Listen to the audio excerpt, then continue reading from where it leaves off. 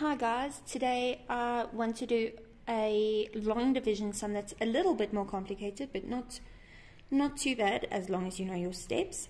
So I'm just going to hop straight into it.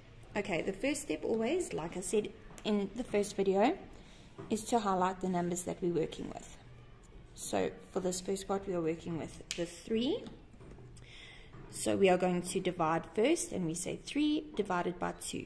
Again, if you need to make a group, that's perfect. So we say 1, 2, 3, and we need 2 in a group, and you'll see there that we're able to make one group with 1 left over.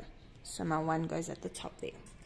Our next step is to multiply, so I say 1 times 2, 1 times 2 is 2, and that's it. The next step is to subtract. So I say 3 minus 2, 3 minus 2 gives me 1, and now I'm going to bring down. Right, now I'm not working with a 2 and I'm not working with a 1, instead I'm working with 12.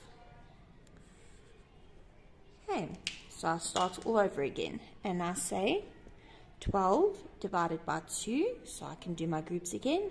1, 2, 3, 4, 5, 6, 7, 8, 9, 10, 11, 12. Okay, I want 2 in a group every time.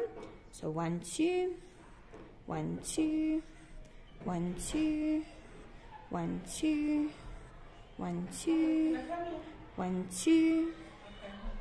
And I've got 1, 2, 3, 4, 5, 6 groups. Right, the next thing I'm going to do is multiply again. So I say 6 times 2, and I should know that 6 times 2 gives me 12.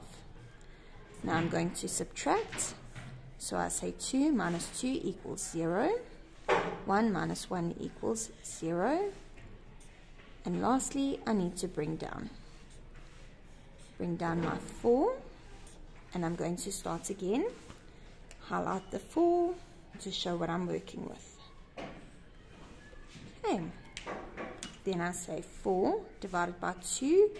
Again, I can use my groups. 1, 2, 3, 4. I want 2 in a group. So 1, 2, 1, 2. That gives me 2 groups. My groups go at the top. Now I'm going to multiply.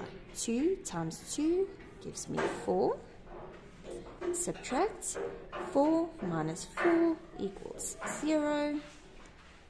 And there's nothing to bring down, so I can put a smiley.